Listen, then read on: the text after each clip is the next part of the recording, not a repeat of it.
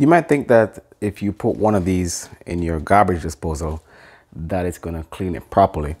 It does make it smell good, but there's some parts of it that it doesn't get to. And that's under this rubber. Let me bring this closer. So if you lift this up, see if I could turn this flash on. Yeah, if you lift this up, you can see, I'm not sure if you can see that, there's still some grime under the rubber parts and also on the sides that you won't get. So what I do is, turn that flash off, is I get a brush like this, and then I spray some bleach stuff or something like this, any kind of cleaner on the brush. I kind of saturate it. All right, saturate it. I also lift up the rubber and spray in here. And then I get really in here and scrub it. Just lift the rubber up and scrub it. You can also just use a toothbrush and that will work fine. Now you might wonder, I just dropped a plink or whatever it is inside here and it still smells grimy.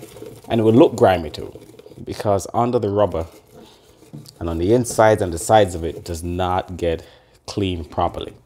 And you can also feel it, right? If you just feel under here, you'll feel the grime.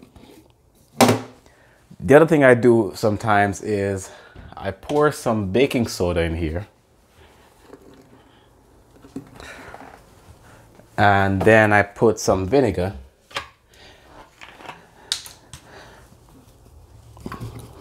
Put some vinegar. That's gonna cause a reaction. You can even still put one of these plinks in here and it would work just fine, right?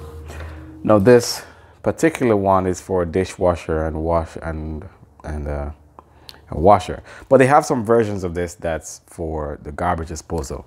Again, so if you're cleaning it with something like that, it's not gonna clean under the rubber. Check your rubber, and I'm pretty sure if you haven't been paying it any attention, you're gonna realize you haven't been cleaning it properly. The other bit that's often ignored is under here. So if you have a nozzle like this, I mean, it's pointing down all the time. Not sure how many of us actually look on the underside. Quite often there's grime in here. I just do the same, get a toothbrush, spray it. Right, those old toothbrushes are always useful. And I just kind of clean under here, right? Because if you're using this to drink from or to fill your pots to cook with and it's not clean, you're basically eating your grime every day. Just look at that grime already. I do this maybe once a week, maybe once every 2 weeks. Sometimes yeah, I don't remember, but that just keeps it real clean. Now at the end, I just run some warm water, turn on the garbage disposal and rinse it off.